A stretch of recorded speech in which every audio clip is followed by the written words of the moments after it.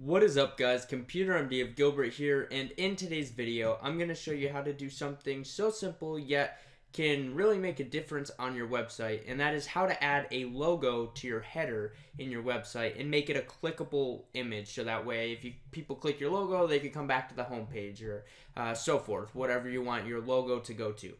But before we get into that, guys, just under a week left for your submissions into my free Wix website contest. Once again, just a reminder, I will be creating a free Wix website for one lucky winner of the contest. To enter, the link to the video is down in the description below. There's a few quick and easy requirements, and then you're entered to the contest and have a chance of winning a free custom Wix website from me. So if you have not yet gone and checked that out, go and do so.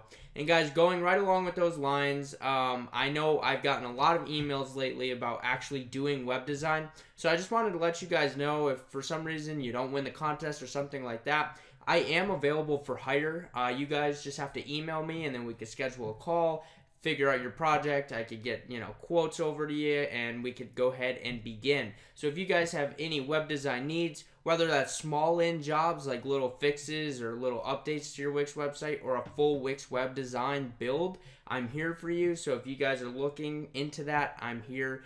So just something to keep in mind. Now let me show you how to add a logo to your header in Wix.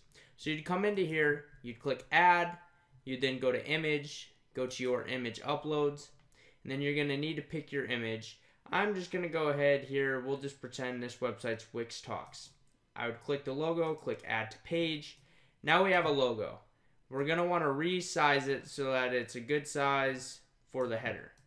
Once we figure that out, we simply drag it in, and you'll see that orange little box appear at the top. It says attach to header. You're just going to drop it in there. So now, once you add it to the header, it will show up on all of the pages because the header shows up on all of the pages. And that's simply how you add the logo to your header. I know it's quick, I know it's simple.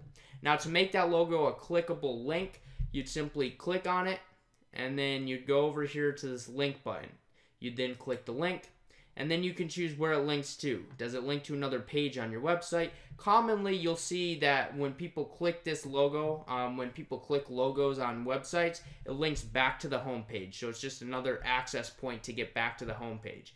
But if you want it to maybe take you to an about page about the company, or even an external link like a landing page, a special landing page, if you want to track how many people click that button, it's completely up to you. But that's how you simply add a logo to your header and then add a link to that logo. It's that simple, that quick, that easy. If this video helped you guys out, please don't hesitate to drop a like down below.